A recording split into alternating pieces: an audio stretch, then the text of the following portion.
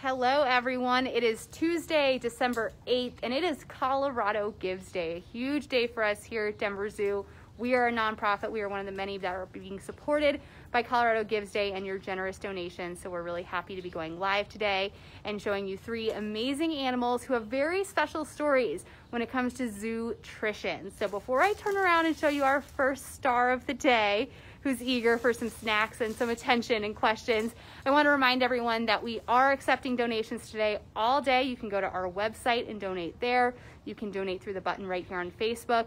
But we have an ambitious goal today. We want you to help us raise $83,000. And you can do that by donating $41,500 because the rest of that will be matched by members of our Board of Governors and our Leadership Council and some very generous donors.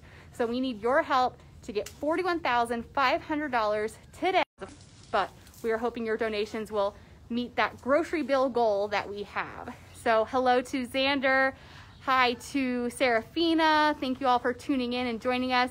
So who wants to see our first animal and who knows who we're talking to? I think it was in that description, but if you're excited to see them, let me know in the comments. Ask your questions. We're really excited to hear what you want to find out about our mandrills, especially Saba. Yep, you're right, Xander. It's Saba and our keeper, Tenley, are here this morning with us. And in the background there is Tuki. She is the other mandrill in this half of the exhibit today with Saba. So Tenley, tell us a little bit about Saba and why her zootrition is so specialized and important. Yeah, so Saba here, she is diabetic. So she was diagnosed in 2016. Keepers noticed kind of some sticky urine and weird smelling feces. So once we started seeing that over and over again, we had veterinarians kind of take a look at her. She was diagnosed with diabetes. So one of the first things we were able to do was kind of reassess her diet to help her with that. And what does she get now that's different than other animals, or how did we manage diabetes in an animal that, you know, has very particular needs and wants? Yeah, so one of the first things we kind of did was pull back all the fruit. So these guys, they only get low glycemic fruit, so fresh berries, cherries, peaches, lots of good stuff, and they get a really small amount of that, and that's used specifically for training. Some other items that these guys specially get, this is a diabetic gel, so it's formulated, you can see she's getting excited. It's formulated for these guys. It has lots of good nutrients. It's low in sugars, really delicious. Look how excited she is for that. She really wants that. She's not losing a single little crumb of that. And then another thing they get is cone jack. So cone jack, oh, she's getting excited. Cone jack is kind of like a plant. It's an herb, and it forms this like bouncy ball, we like to call it, of food. And what that does, it's really good soluble fiber, and it helps lower the blood glucose. So it's really good for diabetics. And these are the types of things that our nutrition team works so hard to figure out. Something that an animal needs, but also that they'll eat. It's always a risk with some of these specialized things that the animal is just not going to want to eat it. Like Saba just did with all those greens in her basket. She said, I'll get to them if I get to them, but I don't want them. And that's why zootrition is so important here at Denver Zoo.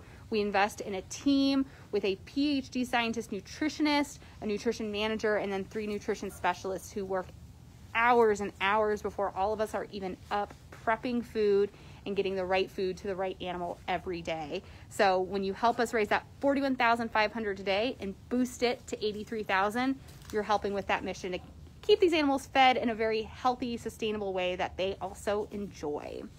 So putting it up in the basket, kind of what is the goal of that? So I kind of just want her to get moving around. These, especially the gels and the cone jack, she loves them and she'll actually train for them. So I kind of like to use it to get her moving around. So we have baskets all over the mesh that we can put food up high, food up low, and gets them moving. These guys are really big foragers, so they like to dig in the mulch. So a lot of times we'll put seeds and nuts, which is also really good and healthy for these guys in the mulch. That way they kind of have to look for it. And Saba has a very kind of varied diet. She's getting her diabetic gel biscuits, her cone jack. What else do we have in these buckets for her? So we have lots of good treats for her. So like I said, they're big foragers, so we like to find items that we can kind of toss around. So we have air popped popcorn, which they love. We have peanuts, mixed nuts, so many goodies. Sunflower seeds, more peanuts. And then this is the bulk of their diet, is lots of good veggies. We do a variety of vegetables every single day for these guys. And then they also get another biscuit to kind of help supplement their diet.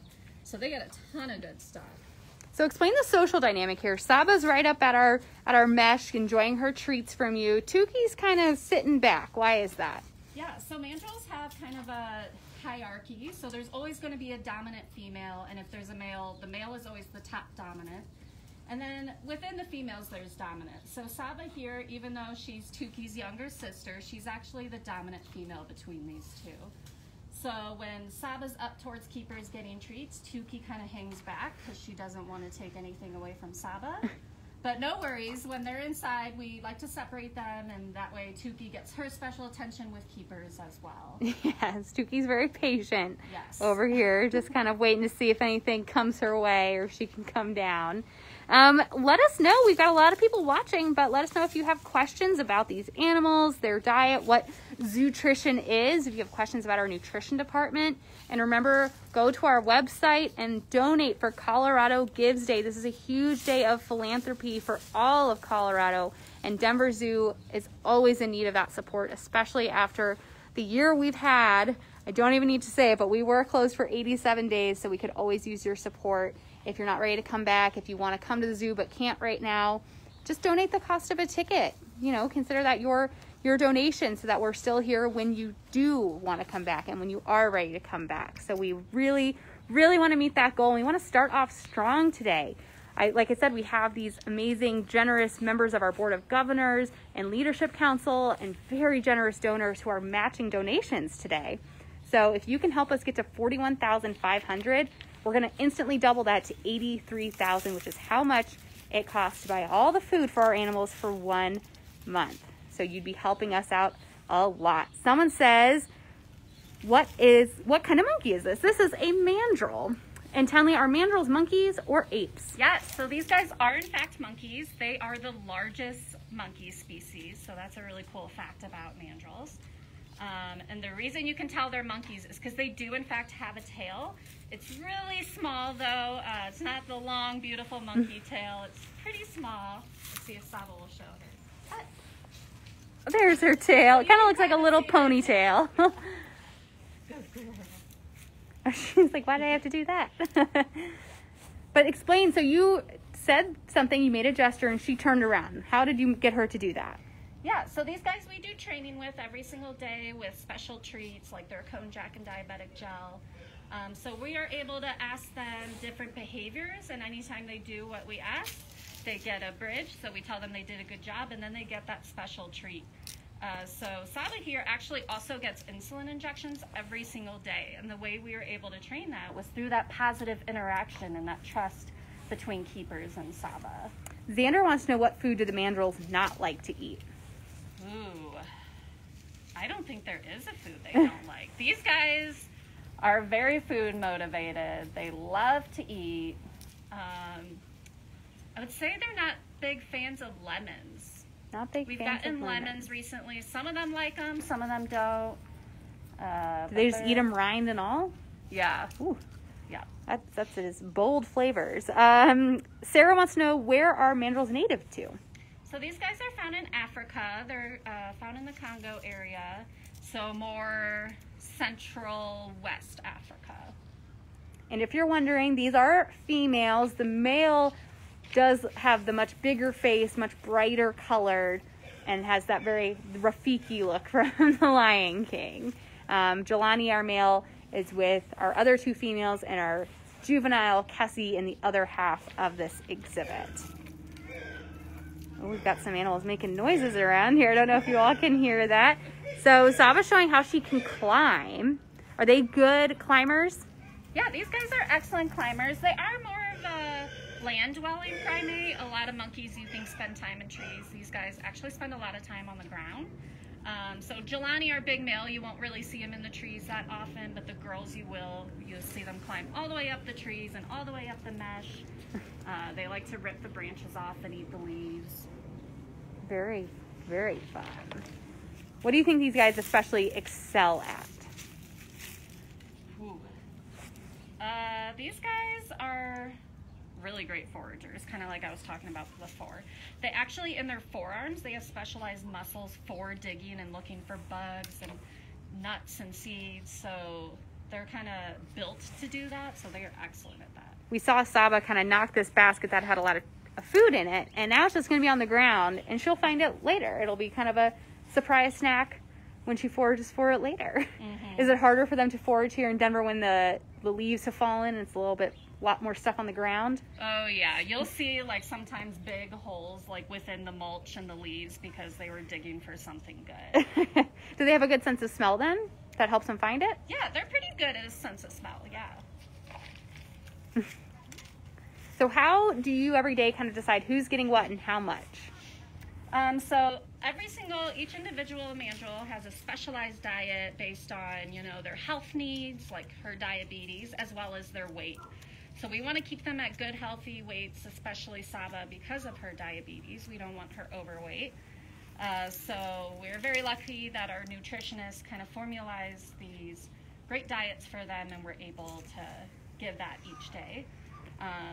We give them snack packs, so they're kind of different enrichment food items. So it's not just veggies every single day. It's not the same thing. That way they do get a variety, and it keeps it exciting for them. There she goes for the other basket.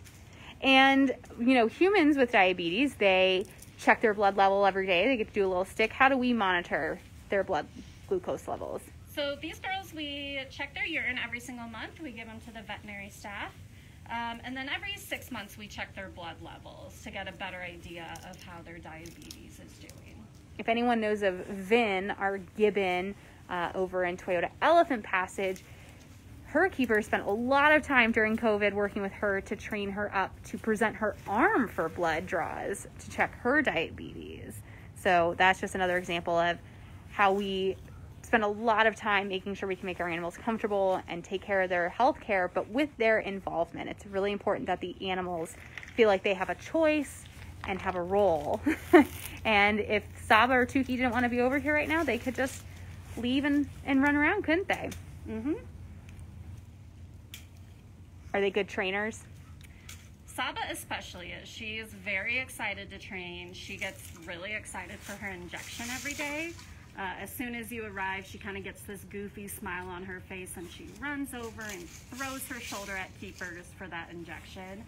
Tuki is a little bit more timid. She's kind of a shy girl. You can see her hanging out back there.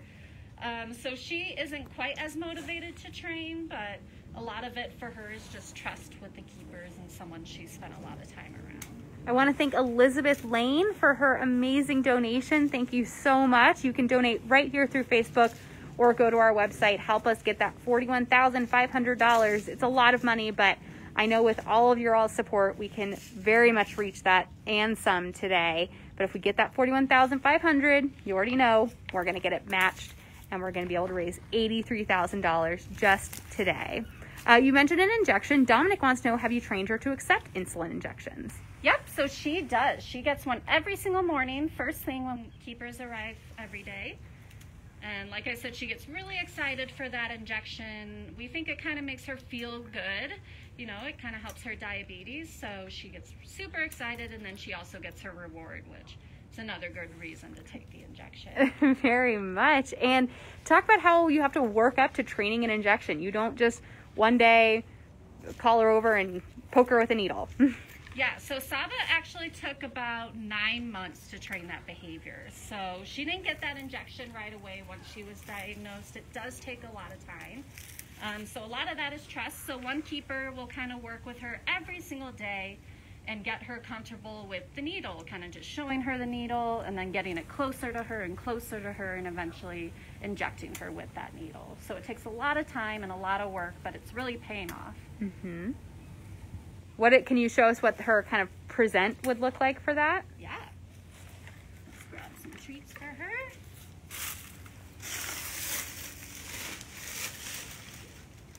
Shoulder. So what Tenley is doing right now, she is mimicking the training, or she's doing the training really, with Saba, so that Saba knows how to present her shoulder, and she gets a reward for it. And then she does the other shoulder too. She hasn't gotten that treat yet because she needs to do the flesh against the mesh. And Tenley kind of pokes her so that Saba knows when she presents that shoulder, she's going to feel something on her shoulder. It's not just about standing there. It's also about her getting comfortable with the idea of being touched and eventually stuck with the injection. And it's not painful for them. Yeah, and so you saw she does know both her shoulders, so that way we can kind of rotate and it doesn't get painful. It's not in the same area every single day. So these treats you've portioned out, are these just Saba's? So they're for Tukey as well, so I will hold some back and that way Tukey can get some treats. I know. Poor Tukey's so sweet. She's just waiting her turn. Yeah, we're able to kind of go up on the roof and like toss some food. That way it scatters more about the yard and they can both forage for it. So with Saba being the dominant one, do they ever kind of scuffle? And a little bit, yeah. So that is part of natural mandrill behavior is, you know, they have to continually reassert their dominance. So every once in a while, Saba will remind Tukey, hey, I'm the boss. And Tukey then is like, yep, that's fine with me. You continue being the boss. Other than that, do they get along well? Yeah, they do get along well. So these girls, you don't really see them grooming like you might see in the family, but that's kind of fine for them. They're just chill and they kind of like to do their own thing, which is great. Yeah, Tanya says, thank you guys for all you do. She loves the zoo. Thank you, Tanya. We really appreciate that. Let's see. Dominic says what he did with his dog Oreo is he would tap him a few times at the scruff of the neck with the needle capped and then also quickly injected so he didn't squirm. Oh, so nice. That's the very kind of similar tact we take. We get them used to the sight and the feel of it so that's not scary, because that's really a lot of what the training is just making sure people aren't afraid of, or the animals aren't afraid of what's coming. Thank you so much, Catherine, for your generous donation. We're up to $150 just here on Facebook. Remember, you can donate at our website all day. If you want to think about it and come back later, we would definitely appreciate that. Colorado Gives Day is such an amazing day. It brings out the best in our Coloradans, and we can't thank you all enough for it. Denver Zoo, being a nonprofit, depends so much on your support, more than ever this year. So if you want to help us get to our $83,000 goal about what it costs to buy all the food for animals for the month, you can help us do that by just getting to $41,500, because then that's going to be instantly matched. So thank you all so much for that. I'm going to wait and see if there are any more questions, and if not, we'll just wrap it up, and we'll see you all at 1 p.m. for our next animal. But remember to keep donating, keep tuning in, and if you have any more questions for Tenley about Saba and Tukey, if you have any questions about Kessie, our little baby who's on the other side of the exhibit, I'm sure she could answer those too. Kessie was born in May of 2019, and she's just getting so cute. And if you're a big zoo fan and you're wondering, does her mom still hold on to her all the time? We're happy to report, no. Now Kessie mimics it, and she has a toy she holds on to all the time. But she's a lot more independent, a lot really bouncy. You gotta keep a quick eye for her in her exhibit. Would you say mandrills are playful? I would say no. I mean, they can be, especially at Kessie's age, and then Ruby, the other female in Kessie's group, will occasionally play as well. But I feel like as they get older, they're not super playful. They kind of just like to spend their time foraging, sleeping, ripping down branches. Hope you all can see this, kind of how Saba's forage just kind of wipes it away. Just kind of knows exactly where to pick up. And if she gets some mulch, she gets some mulch. She's okay. She's okay with that. Yeah, so that's like another important part of nutrition. It's not just about, you know, their health needs. We really want to meet their behavioral needs as well. So being able to provide these seeds for these guys every day is extremely important for their behavior. They leave really no seed left behind. Oh no. On this, especially when there's popcorn in the front of the exhibit. I've seen them just get every single piece. So they are really, really great at picking up. Great cleanup. Yes. What a great cleanup crew. I could use that in my living room because I got a lot of snacks on the ground.